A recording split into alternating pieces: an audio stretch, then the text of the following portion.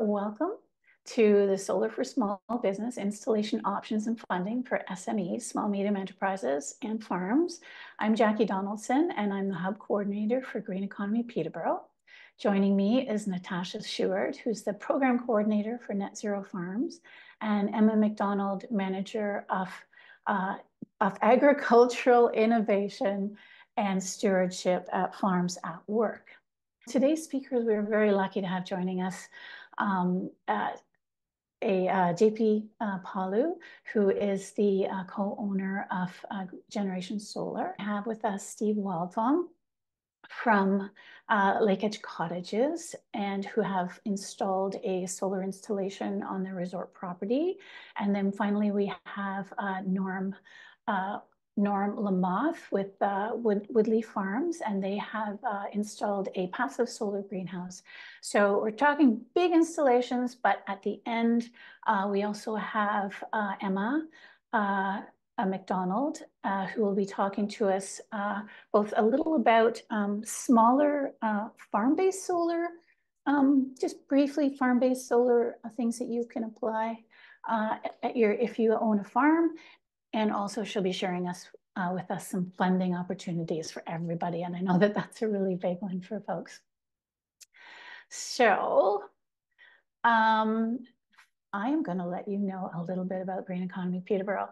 So for those who haven't attended one of our events before, Green Economy Peterborough, or GEP as we call ourselves, is a local program and network of Peterborough Green Up. We support local business leaders to reduce their environmental impact. Green Economy Peterborough members work through a process to understand and scope and reduce their greenhouse gas emissions while learning and celebrating their successes with each other and together, and benefiting from the reduced costs, the improved brand image, and becoming more resilient. So currently, we're delivering a pilot project called Net Zero Farms, and I'm just going to pass it over to Natasha to tell us a little bit about that. Thanks, Jackie. So hi again, everybody. Like I mentioned previously, my name is Natasha. I am the program coordinator of Green Economy Peterborough's 6-month-long pilot project, Net Zero Farms. Net Zero Farms is a branch of Green Economy Peterborough, offering an adapted version of the program specific to the agricultural sector. So we are capturing emission sources that are unique to the farmscape, while also, very importantly, looking at carbon sequestration. We are set to wrap up the pilot in March. It's been so much fun. It has flown by, but we hope to see it in some shape or form in the future. Thank you, Natasha. So you can see some of our members there. They're a real fun bunch. It is a joy to work with them. So I'll just tell you, but it's not just us. We are actually a part of, it's Green Economy Canada, and it's a network of hubs across the country. And together we share experience and learnings and just different initiatives. So we're not solely in this region. We can tap into the whole country. So you can see where the other hubs are located on that slide. So that's 250 green economy leaders. I think it's much higher than that now, but it's a great group, and we learn a lot from them. So that is who we're tapped into. And then finally, this is our membership. These are, there's 29 right now, green economy leaders in this region, and they're, again, a super bunch. So I just wanted to, while I'm talking about how great they are, that local piece is very important. And so, you know, together, you know, we buy each other's products or services. We're business peers, we're neighbors, we're friends. We see each other around town and at events and in our parks and on our bikes. And sometimes we work on projects together. So that membership group is really meaningful for us. And I think it's our superpower, honestly. We call them green economy leaders, and they all have interesting stories to tell. So including some of the experiences you'll hear today. So before we move on, I just want to let you know about our advisory committee. These are the folks who sort of provide us support locally. Peterborough Chamber, Peterborough Economic Development, Selwyn Township, Trent, two businesses, which is great, the City of Peterborough and the County of Peterborough, all very important. And together we are working towards Peterborough Kawartha Economic Development's Future Ready Strategic Vision, which is to be the most innovative and sustainable community and economy in Ontario. It's a great goal. So with that, so I will introduce you to our first guest. So JP Pawliw is the co-owner of Generation Solar. For 25 years, JP and his team have been the go-to experts on solar and installation in our region. You may see their trucks. If you're from the area, you will see their trucks driving back and forth with their beautiful logo on it, and working towards making our community greener. So there's nothing JP doesn't know, and so we are very lucky to have JP joining us today, and lucky to have Generation Solar as a green economy member. So over to you, JP. I am a co-owner in Generation Solar, and as mentioned, we've been doing this for 25 years. In Peterborough, our reach goes beyond Peterborough, typically within about a 90-minute radius of Peterborough. But we have clients from Lake Ontario to Ottawa to Algonquin Park, Huntsville, almost to Georgian Bay, and a little bit in the city of Toronto as well. We are what we call EPC. That stands for Engineer, Procure, Construct. That means we do the design, we get the stuff, and we build it. And then we also do all the service and commissioning after the fact for now principally solar electric projects, meaning the conversion of solar energy into electricity. Historically, we've done wind energy, we've done solar water heating, solar air heating, a whole bunch of renewable technologies. But for a bunch of reasons, we've really focused on photovoltaic or solar electric technology. I have a very brief presentation today. It's quite short and it's quite general. I think that if this tweaks your interest, then I'd be happy to have conversations offline or have questions afterward. And it sounds like a presenter later on might have some specifics on funding opportunities, which is really exciting. So I look forward to hearing about that as well. So this is just a handful of slides about clean energy for farm and for business. Just a bit of a recap. I think this is kind of why we're all here, isn't it? I mean, we've got a greenhouse gas emission problem. And if you look at the parts that I have highlighted, these are the sections that we as individuals and business owners have the opportunity to influence. Transportation, buildings, electricity consumption, and agriculture, which is a portion of our total national greenhouse gas emissions. We're here to talk about solar. Clean energy, renewable technology covers a whole bunch of technologies, but I'm just here to talk about solar. We do work in battery technology and energy storage. I'm not talking about that today. If it's something that interests you, reach out and we can have a conversation offline. So why? Like, what are the benefits of solar? And I think these images capture the benefits of solar for me. So on the upper left hand, it's talking about greenhouse gas emissions, talking about climate action. Clean energy does not burn fossil fuels. It does not create climate gases. It's low pollution. And so there's a big win for the climate with clean energy. Other things that people are interested in on the bottom left-hand corner of the screen, you can reduce your costs or like your energy costs with clean energy. Quick question. There's noise going on in the background. Can you hear that or is it acceptable? Acceptable. It's acceptable? Okay, thanks. Budgeting. So not only can you reduce your energy costs with clean energy, but you can stabilize them.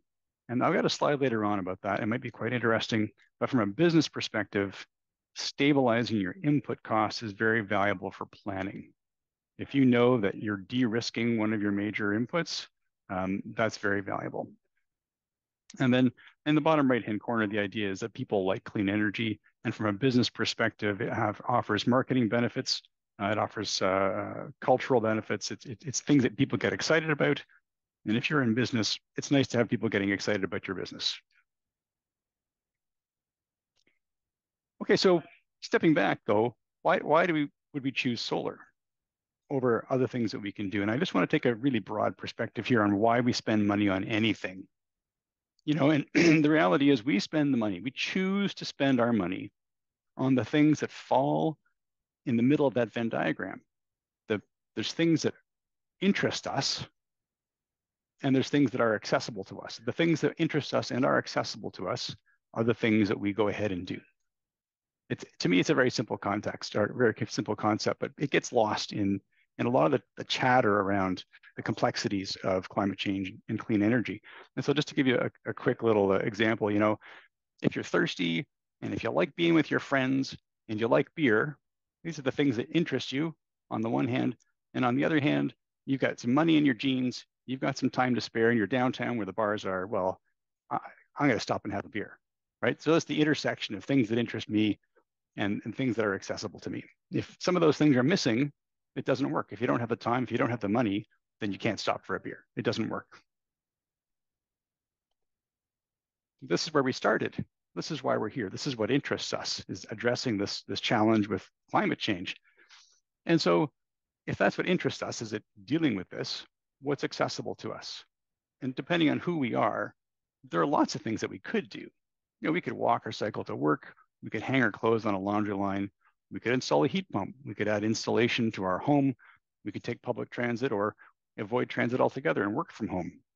I think there are lots of you that are sitting at home right now.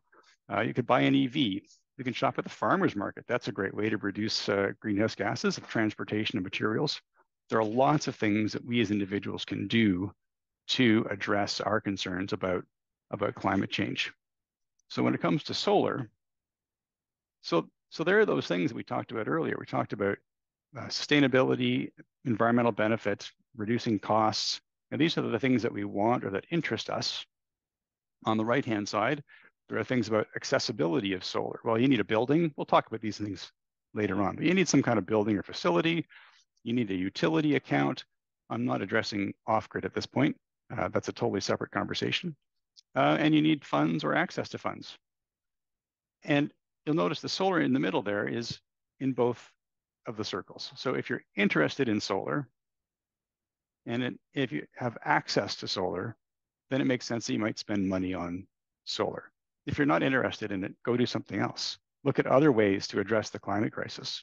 I'm not here to tell you it's a silver bullet, because it's not. But if it interests you and it's accessible to you, then it's a reasonable thing to do.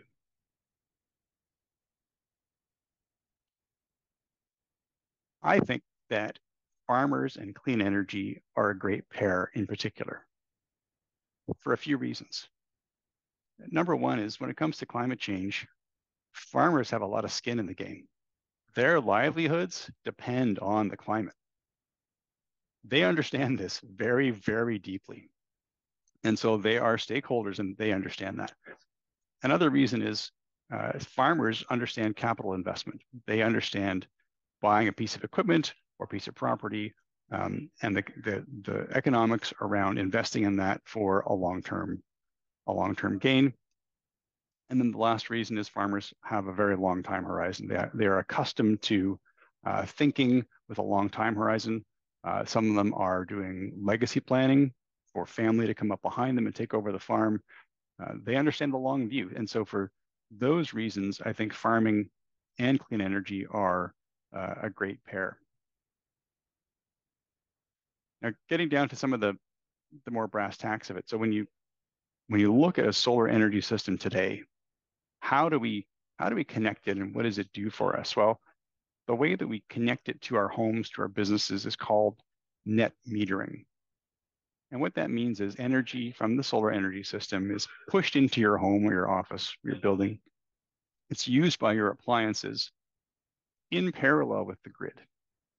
So if you look at the slide, you'll see the grid on the far left, a meter, an electrical panel, an appliance across the top, and then the solar array down at the bottom. And the color of the arrows indicates energy flow. Blue arrows is energy from the grid. And you'll recognize this. Energy comes from the grid, through your meter, to your panel, to your appliances. That's very typical. When we're doing net metering, we add this additional component of the solar array, which is pushing energy into your electrical panel. And the orange arrows, you can see orange arrows going backwards through your meter to the grid. So that's energy you don't need at the moment. And then between the panel and the appliance, it's a mix of blue and orange. You don't know necessarily where it comes from. The appliance doesn't care, the panel doesn't care, the solar doesn't care, but that's how the electrons flow in a system that's net metering. The point here is that the energy can flow bidirectionally back and forth to the grid. And the meter, which the utility monitors, is tracking all the energy that's coming and going in both directions.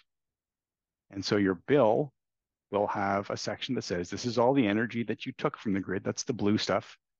This is all the energy you put back to the grid. That's the orange stuff. It calculates the difference between the two, and that's what you pay. So if I just give you a quick example, here in the office that I'm sitting in right now, we have a solar array on our roof. Because we're solar guys, it's a really big array. It's generating way more energy than we need. We're chronically feeding extra clean energy into the grid. But what that impact is on our bill is our bill has been about $40 a month ever since we put the system in, because we have a chronic surplus of energy. Okay, so who can do this? So this gets back to the accessible part of my earlier slide. In order to do net metering, you pretty much need to own a facility of some sort, own a home, own a business, own a farm, and you have to own the utility account. So if you're a tenant, it becomes more difficult. If you have utilities included in rent or something, that becomes more difficult. So really, it's not impossible, but it becomes a lot more difficult. So really, we're targeting homeowners, business owners, a condo board. They own the building, and there are common areas, so they have a utility account. That are a common account, that would be a candidate. If you're a landlord and if you include utilities in your rent, then there's a great opportunity to look at a net metering solar energy system. That last line there refers to third-party ownership, which is not going to be relevant for projects of the scale we're talking about here, but there are ways for other people to own the system, other people to own the building, and that sort of thing. Much more common in the States. Becoming common in Canada, but not really at this point.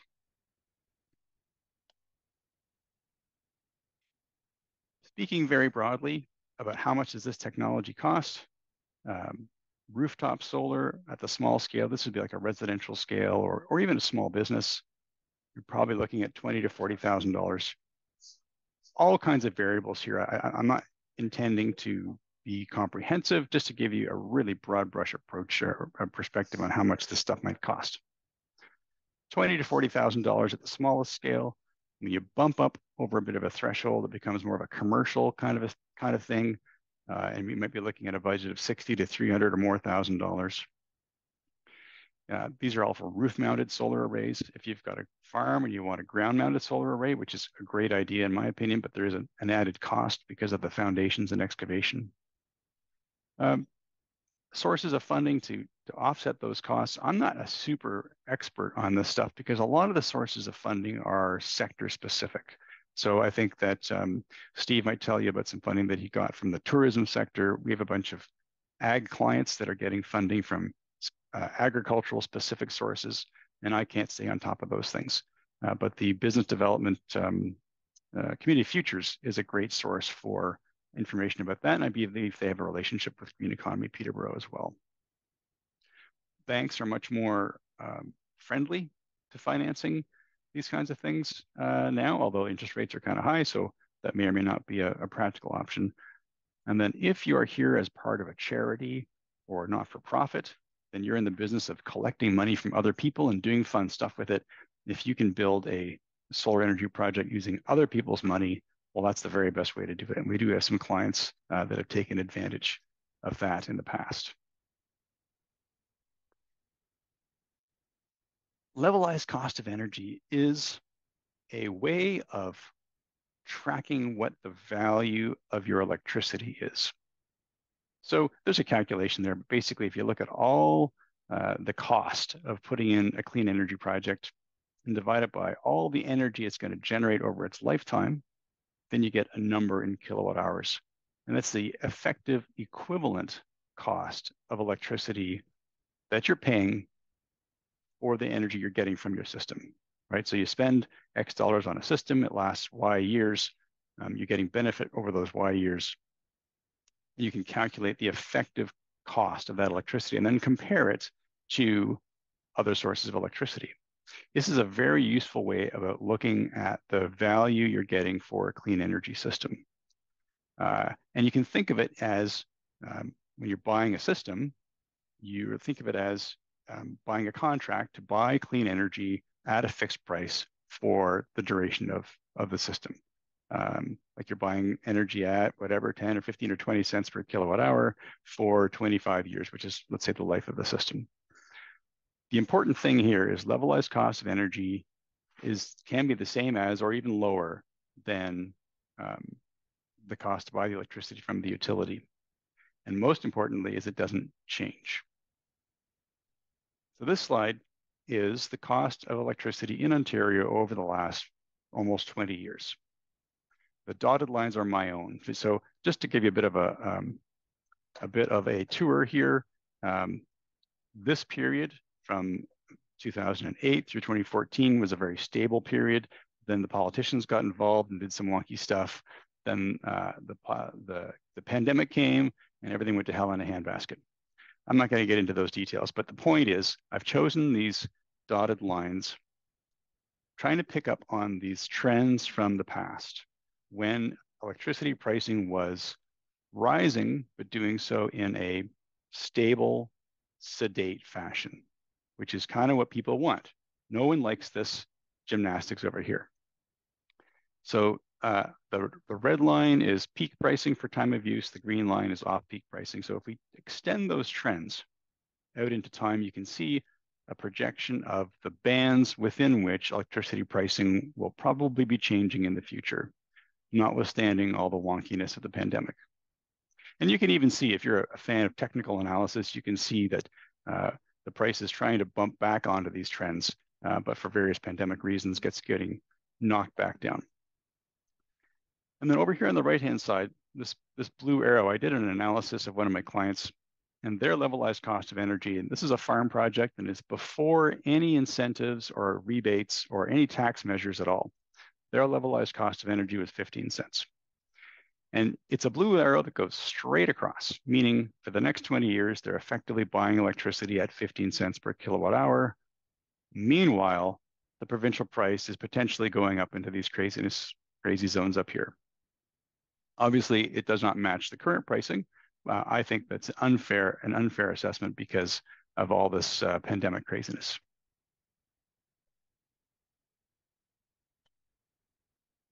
There are some commercial specific incentives available. There is a 20% investment tax credit for any business, and that does not matter at scale. If you're a small business and you're putting up a small scale system, it's the same tax credit.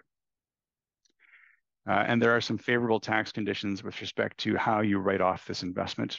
There is an accelerated write down, and for the next couple of years, it's 75% in year one, and then 55%, and then that ends in 2028. Meaning if you spend whatever, $100,000 in 2024 on a system, you can write down 75% of that in 2024, as opposed to having to depreciate it slowly over time. For some businesses, depending on their tax situation, that's a very attractive opportunity. I'm not sure how I'm doing on time, but that's it for me. Thank you, JP. I will just, if you could, I'm going to share my screen now. We have Steve Wildfong from Lake Edge Cottages. Steve and his family operate Lake Edge Cottages, which is a lovely resort just south of Young's Point. And I'm hearing somebody's mic. Maybe it's Steve's. Since joining Green Economy Peterborough, Steve has been very active at updating his property to become more sustainable and efficient. In fact, we at Green Economy Peterborough can hardly keep up with him. Steve actually in this past summer installed 110 solar panels on 3 of his resort buildings. And so he's here today to share with us his motivations, experiences, and tips. So over to you, Steve. Thank you, Jackie. Can you see the screen okay? Yes, we can. All right. So thanks for that introduction and thanks for having us here. I'm going to walk you through what our project was about over the past year and why we went ahead with solar energy.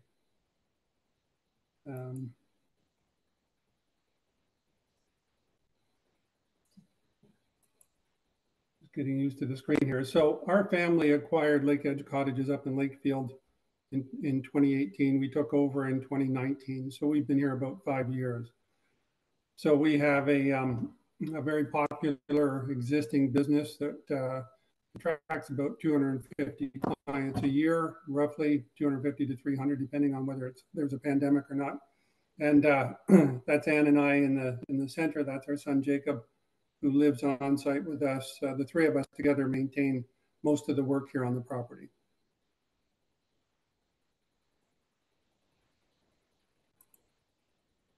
And what we sell is fun and rest and relaxation.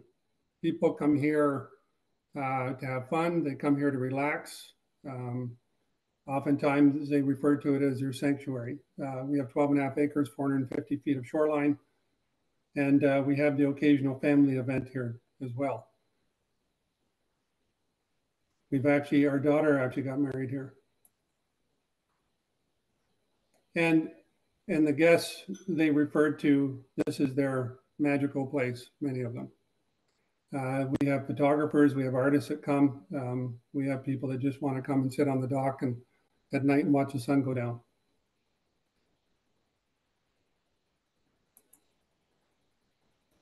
I do a sustainable project. So this is a deeper level to what JP was talking about for me. For us, it's really embedded in the fabric of our heritage. When our family's been in Canada for, depending on which lineage, anywhere from 250 to 500 years. So we were some of the early pioneers, and everything that my grandparents went through, and some of you may relate to this, they talked about the Great Depression, and they talked about saving. Nothing in our family ever was wasted.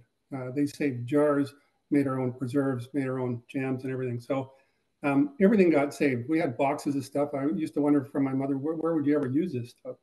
But she saved it and she gave it to charities or she used it herself. So what this slide really talks about is why did we do it? Well, first of all, the benefits of going ahead with a sustainable project, given that background, was it's good for the environment. It's good for our business. That's important. If you're a business owner, you have to know what's in it for you. And I'm going to focus more on that part of it. But the community is also tagged to that. What are you doing for the community? How does it affect the place where you live? And of course, the impact on future generations is another benefit. And it's not just us that see that, it's your customers that'll see that from a business perspective.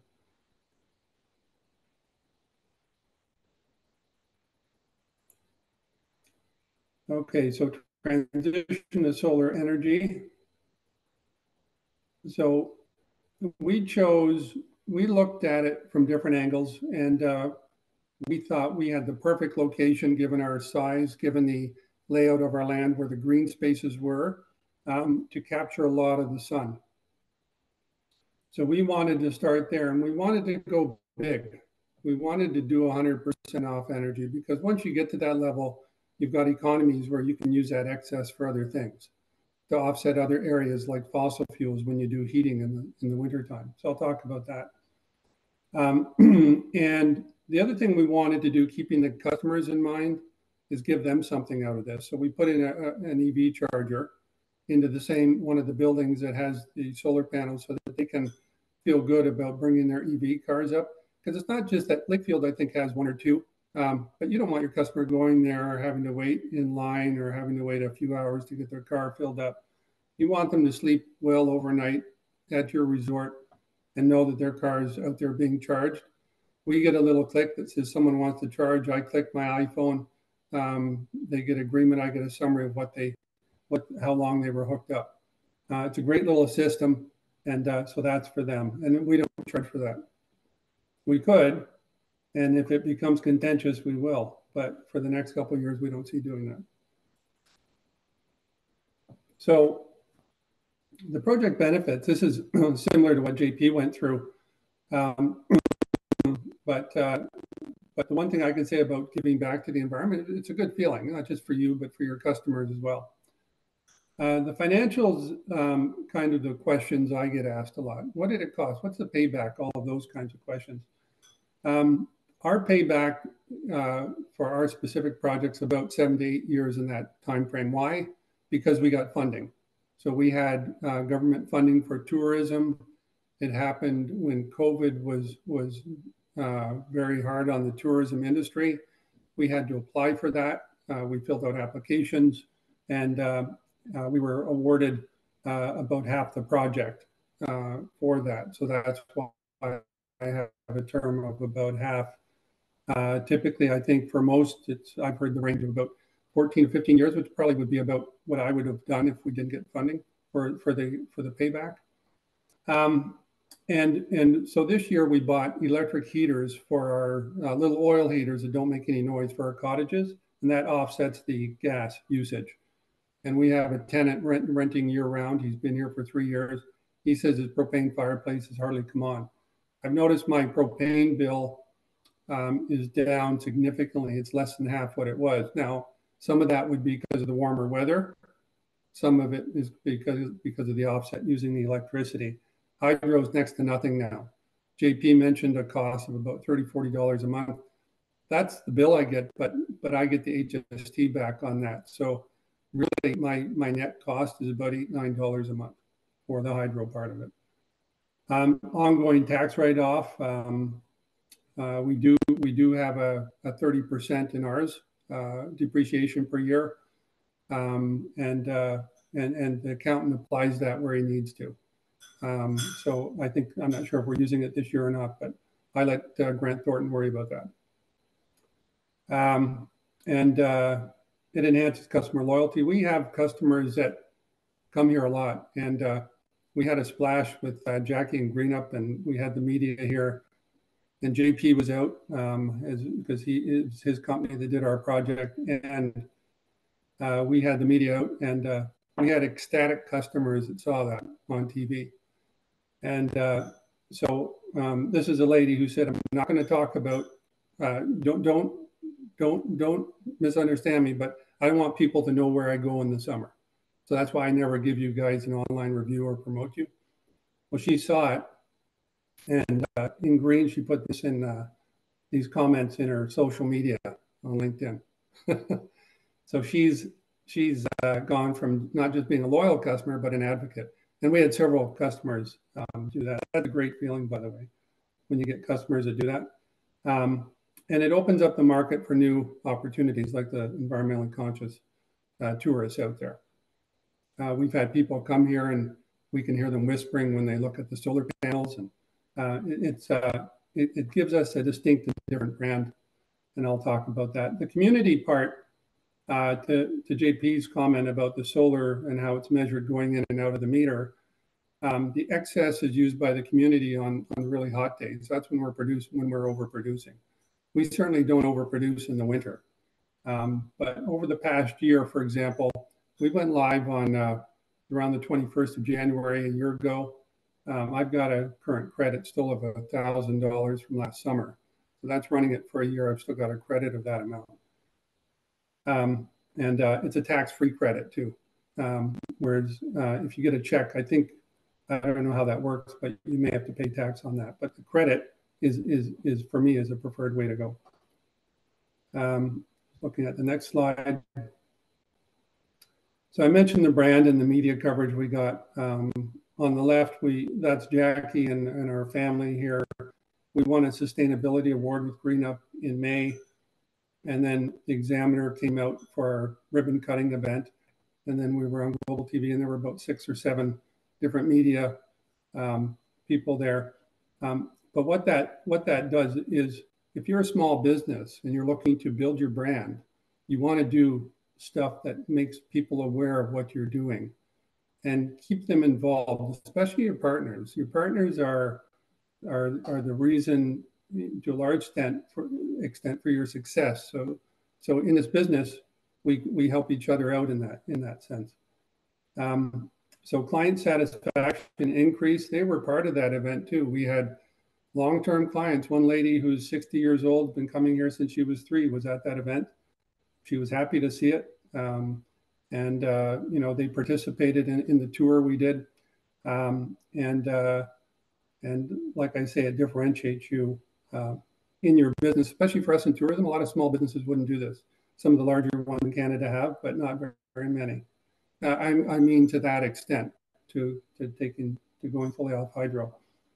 And then, later in the year, we got involved in some of the promotional campaigns for Peterborough and the Kawarthas. So this is PKED, Peterborough Kawartha Economic Development, getting us involved in promoting the area. So this was an ad that ran for 6 weeks online prior to Christmas to promote the Kawarthas over the winter time, and the idea of pay it forward. So that people were more aware of the businesses. So we were one of 4 businesses selected for that campaign.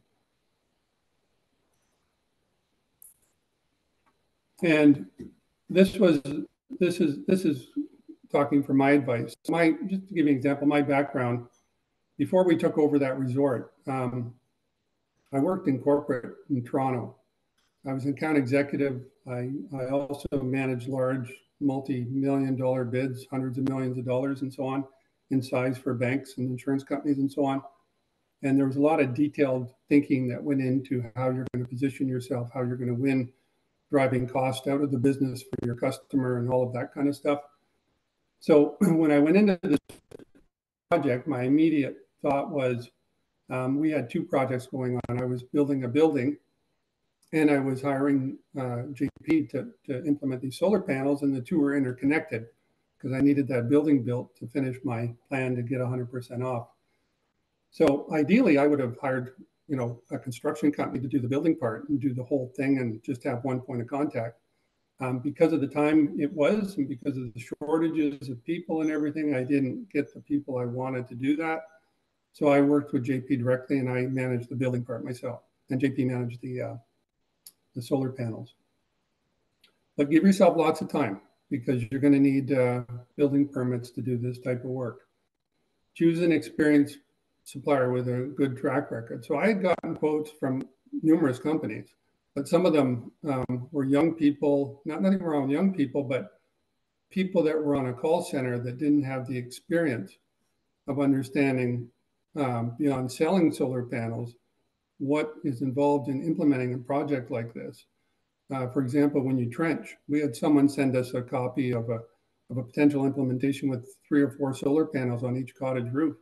Well, when you're trenching, that's an impossible project. There's no way you would do a project in that fashion. So what I learned from JP was to concentrate as much as you can in one area, and to limit the amount of trenching and costs that you're going to incur, because there's some complexities involved in it. And avoid the winter as much as you can, because that's going to limit the amount of time they can implement. Understand your risks and mitigation strategies with your supplier, whoever you choose.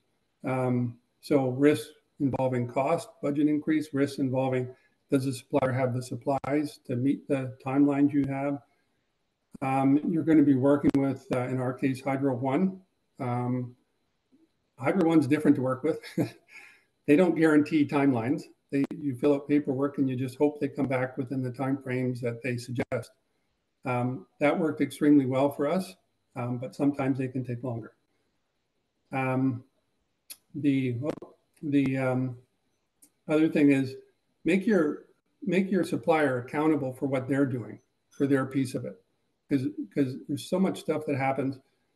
When I attended some of the meetings briefly, just to come out and say good morning, there was a lot of engineering terms and standards and EEE standards and so on.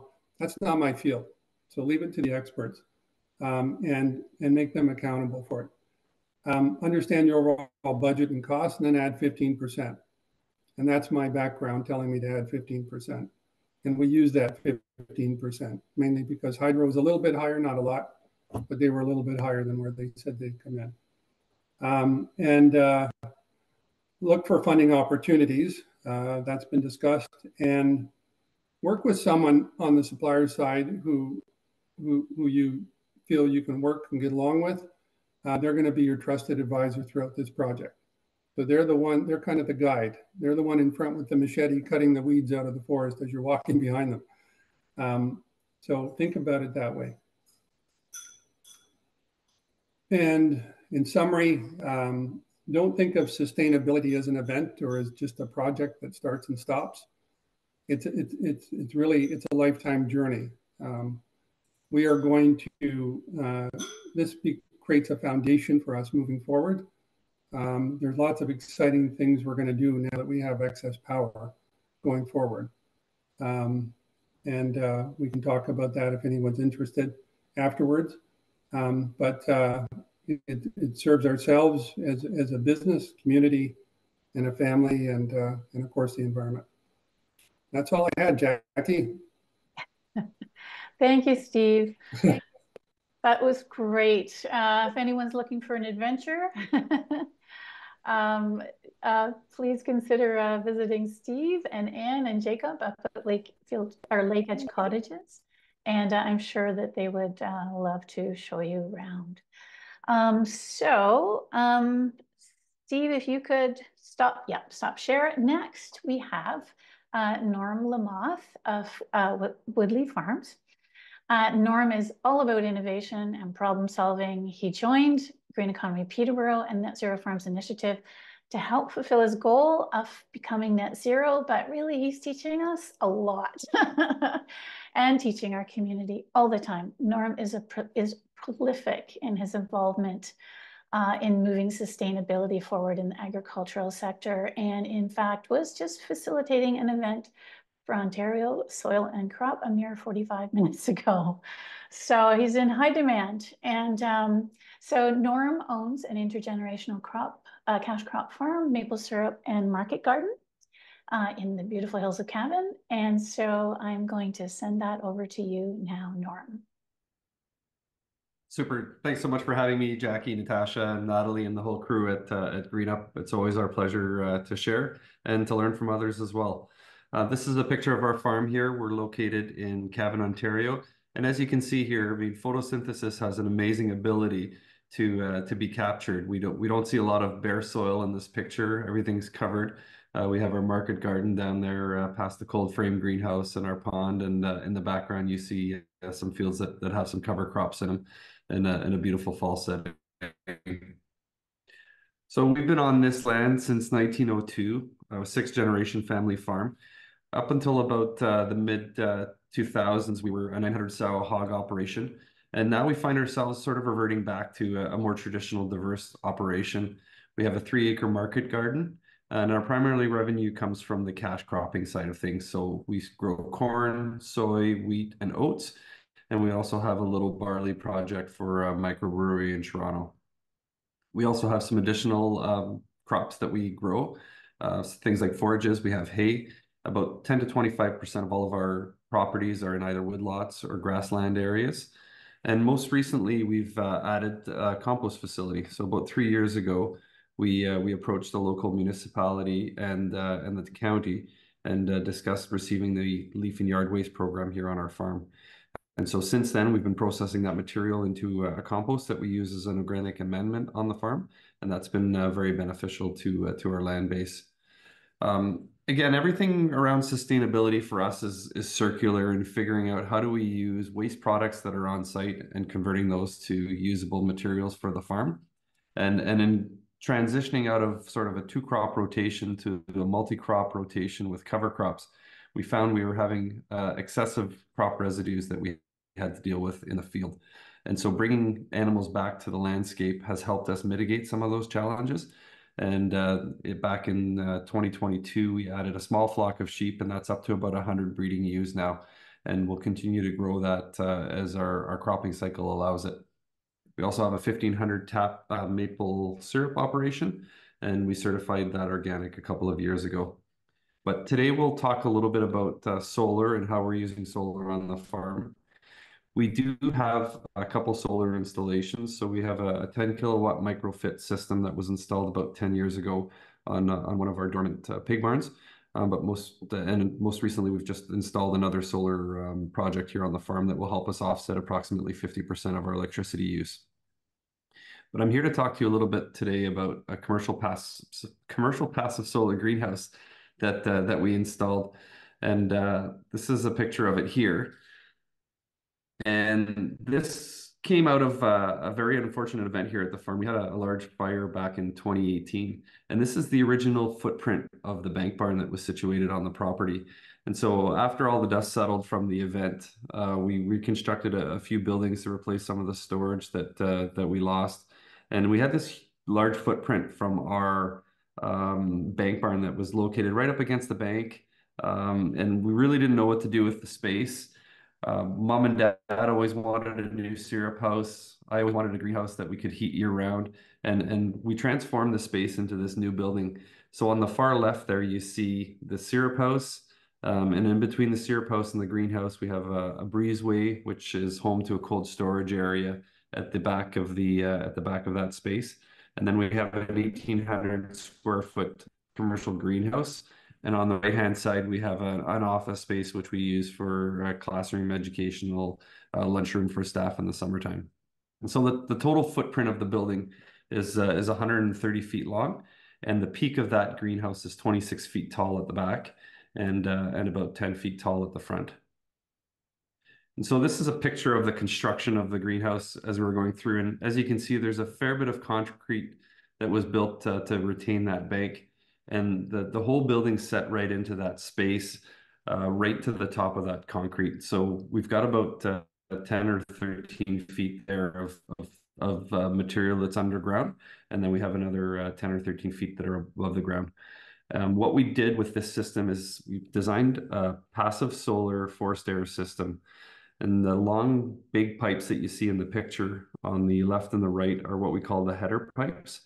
And they're used to move air, essentially. So we have two inline 12-inch fans that pull the air from the peak of the greenhouse and push it underground.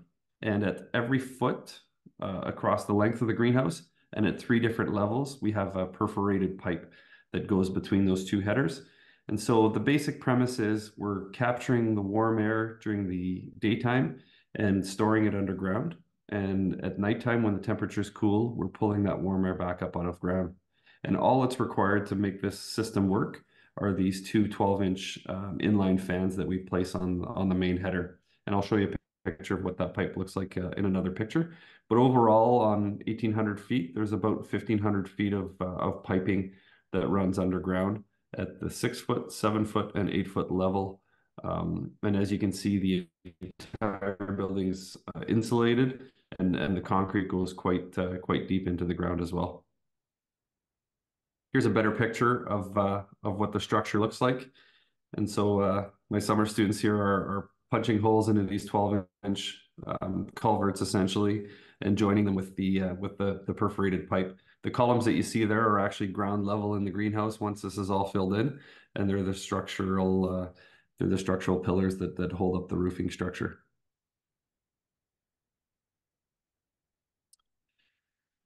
And so these are the pillars as you see them on those blue columns, and you can see the entire structure here before it was all finished. So the roof line itself is on a single slope, and the idea there is that you're pulling the heat from the highest point of that roof line, so the peak of the roof where the temperatures are the warmest, and pulling them underground from there. The roof itself is a product called Solar Wrap. It's a German engineered product. It's essentially a large bubble wrap. And I'll show you a picture here shortly of that installation as well. But here you can see the roof being installed. It's a very thin membrane. It might be 1/4 inch thick. And in this case here, the spans are 2 meters wide, and they're pulled down through a rail system to stretch out over the greenhouse and then wrapped in over the edges. But they're very good at diffusing the light. There's hardly any shadows in the greenhouse whatsoever. And as soon as the sun comes up in the morning, the greenhouse immediately starts to heat. And as soon as the sun goes down at night, it starts to cool down because the R value of this structure is only about 2.5. And this is what the greenhouse looks like completely finished. In this past year, I think we had 25,000 plants in here, and we supply these plants to the local market as farm gate sales. And we also supply a couple of commercial wholesalers as well locally. So the farm for us, really in the future and how we see using clean energy and solar is creating this circular economy.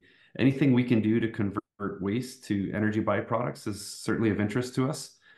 This past January, we recently launched a brand new forest biomass recovery program where we're going to continue to take waste products, being forest residues, things like plantation thinnings, storm damage, any clearing that needs to happen for trail remediation, things of that sort, and bringing those material back to the farm here to convert those initially to a compost product.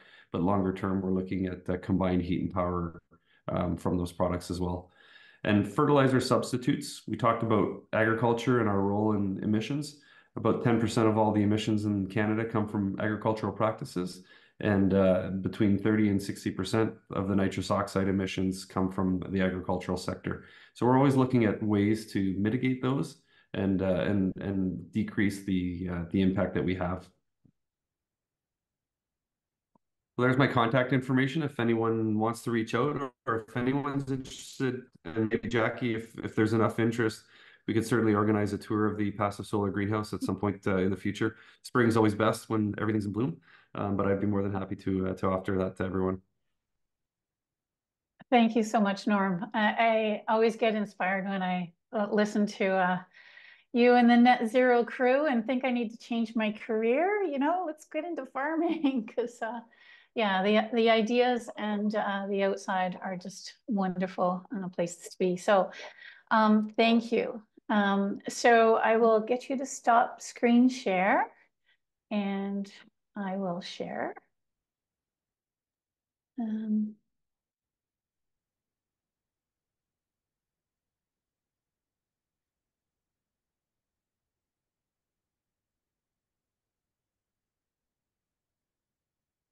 there we go. So finally, we have, and I recognize it's 1 minute to 1. I know that some people will need to go. We are recording this. We'll be having a quick presentation from Emma McDonald about funding. She'll reiterate some of the funding opportunities that are available, as well as sharing some other small solar implements that farmers specifically can use, but business owners could get inspired by too. So I'll pass that over to her, but again, at the end, we'll have questions. So please hold on to those and we'll just move forward fast now. So I'll pass this on to Emma. Just a little bit of introduction to her and her organization. She is the Manager of Innovation and Stewardship at Farms at Work. Farms at Work's mission is to promote healthy, active farmland across East Central Ontario. Farms at Work are active in Peterborough, Haliburton, Hastings, Northumberland, Kawartha Lakes, and Durham. So please visit their website. They do have a newsletter, so get on their mailing list. They provide lots of really interesting material and innovations that farmers can use. So I will ask Emma to tell us a little bit more about financial support. Awesome. Thanks, Jackie. Hi, folks. I do have some funding opportunities to share and incentives to that hopefully can support businesses and farmers on their journey towards solar implementation. This information will also be shared in PDF form in a little bit more depth after we wrap up today. So I'll begin with opportunities for farm businesses specifically, and then move on to businesses more generally. There are so many applications for solar power on farms. It can be put to use basically anywhere we use fossil fuels or rely on the electrical grid. So from heating buildings, heating water, even running heavy machinery like tractors, there are solar tractors available. And many success stories on agrovoltaic farming, which is the sort of the marriage between solar arrays, solar panels, and cultivating crops in and amongst, or even grazing livestock in and around solar panels. So I would encourage folks to look into those. Two of the probably most common farm solar applications would be through electric fencing for livestock and solar-powered watering systems. Solar obviously enables us to implement those sorts of tools just about anywhere in remote and in off-grid areas, which is particularly beneficial for farms. And luckily, there are some funding opportunities that support both of those applications. So there's two funding programs available, one through Kawartha Conservation and one through OSHA, the Ontario Soil and Crop Improvement Association, that would support the installation of exclusionary fencing for livestock to protect bodies of water on your farm. It's best practice to exclude livestock from open water to avoid contamination, of course. And since you'd be eliminating their water source, these programs also fund the installation of alternative watering systems, including those using solar power. So the Water Fund from Kawartha Conservation is a grant. They provide up to $4,000 to landowners within Kawartha Lakes and Durham region. And this funding can cover solar fencing and solar powered water pumps as well. This program is currently open. So if this sounds like you, I would encourage you to look into it. OSHA's Species at Risk Farm Incentive Program also supports the installation of fencing and water systems. The reimbursement rate and funding cap depends on whether your farm is known to be a home for species at risk. So projects directly benefiting species at risk, 60% of project costs are covered, up to $20,000. For projects that indirectly benefit species at risk, the funding is a little bit lower.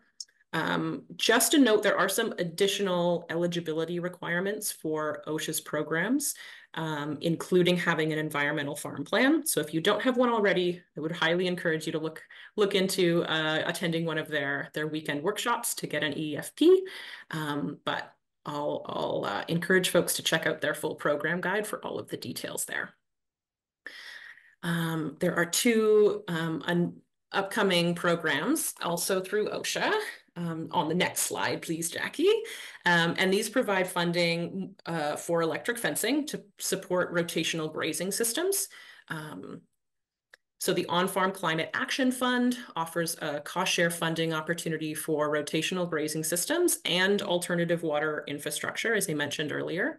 This funding can apply to both new installations of rotational setups or existing ones if you're wanting to enhance or expand a system that you've already implemented. There are some minimum size requirements for these, and the funding available depends on whether your farm is home to species at risk. There's also similar funding for cross fencing for rotational grazing. This provides cost share funding for cross fencing, which is essentially internal fencing that divides an existing pasture.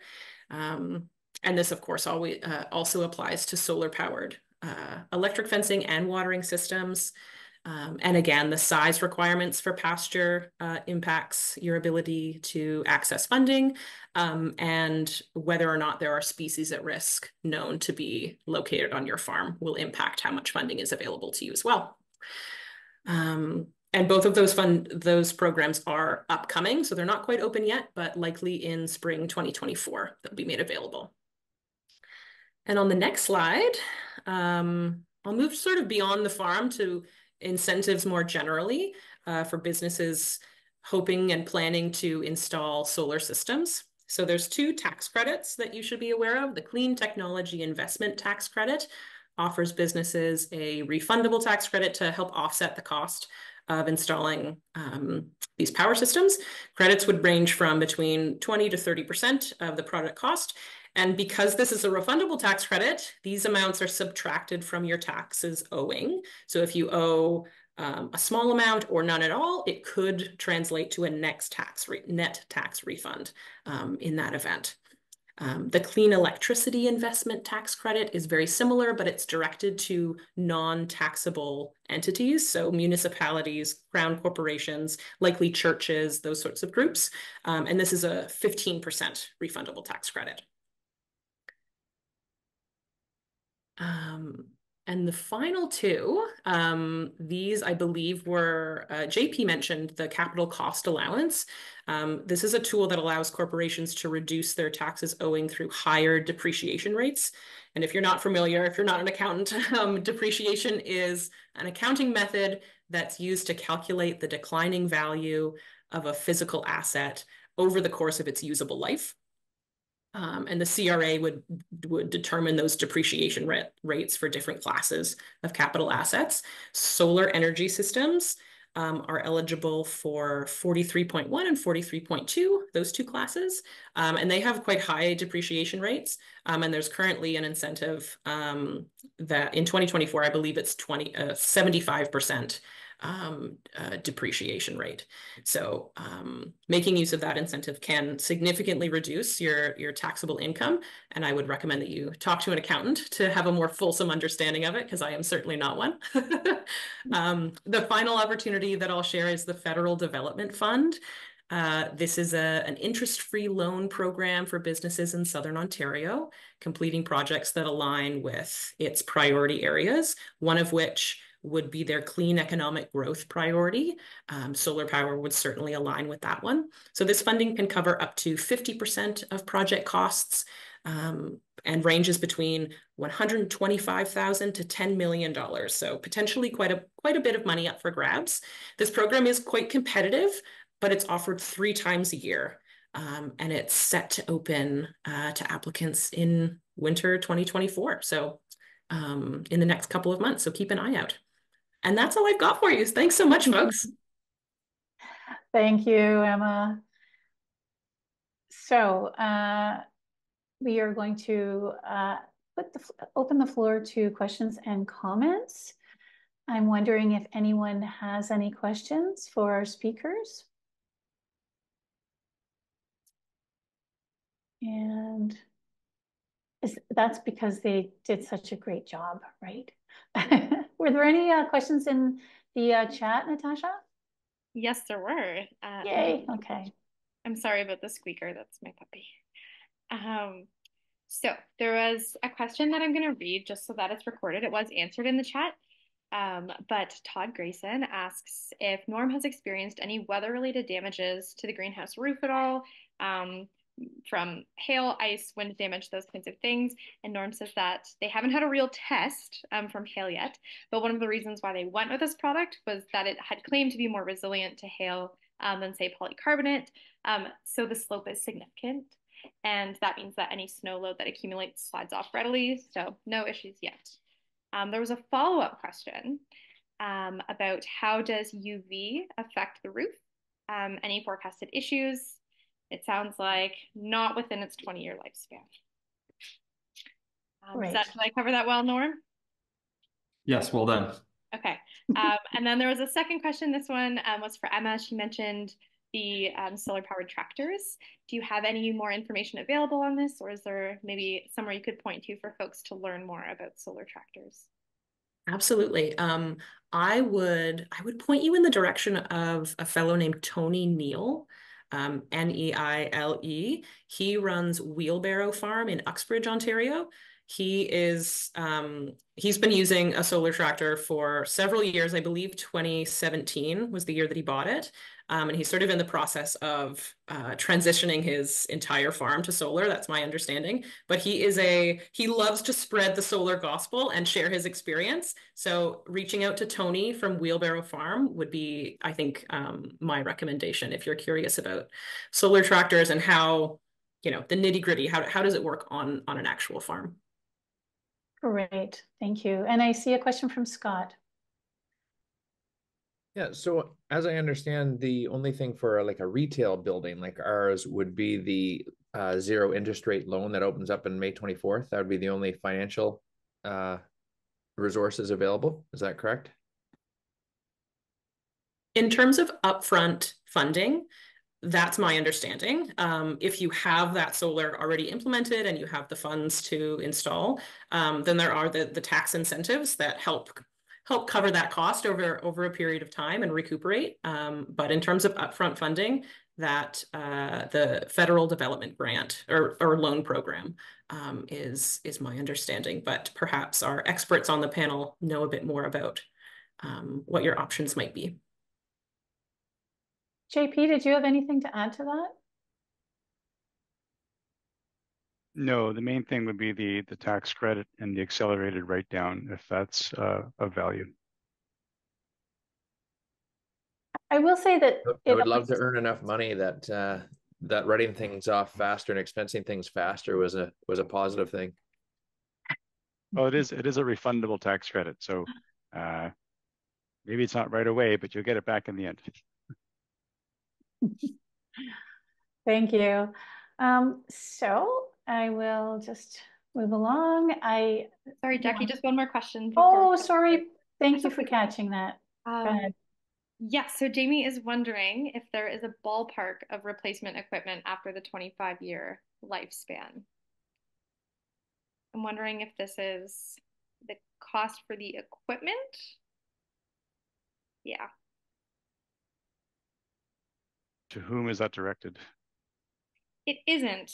So if anybody has information, fantastic. No. Jamie, what are you referring to? Are you referring to whose presentation are you referring to? Well, in the context of solar, I mean, what is the ballpark replacement equipment after the 25-year lifespan? The solar panels, in the case of a solar electric system, their performance does degrade a little bit over time, a fraction of a percent per year, but they will keep producing for decades. The inverters are the power conversion devices. They have a typical 20-year lifespan, so they will require replacement at some point, but it is typically a small fraction of the total project cost. And beyond that, we get into the weeds, and I would want to have a conversation with you offline, I think. Great, that's great. Thank you, JP. Any others? Great. Thank you. Thank you to our speakers. It's always a treat listening to and getting inspired by your experience. Generation Solar, Woodley Farms, Lake Edge Cottages are all very active and involved community citizens and businesses. And so we appreciate their time very much today in putting this together for you. It's very generous of you. So I am going to also thank our sponsors, our partners, which is the City of Peterborough, the County of Peterborough, and Farms at Work. And finally, just to let you know, we are recruiting. We're always recruiting to Green Economy Peterborough. Please go to our website. You can see it there, greeneconomypeterborough.ca. And, you know, I would recommend to sign up to our newsletter. And if you're really keen on learning more, you can book me for a 15-minute chat. Yeah, I thank you for everybody for coming out. I really appreciate the high level of interest in this topic today. So be in touch, and thank you. And thank you to everyone who was able to stay over time here today. Thanks. Enjoy your spring.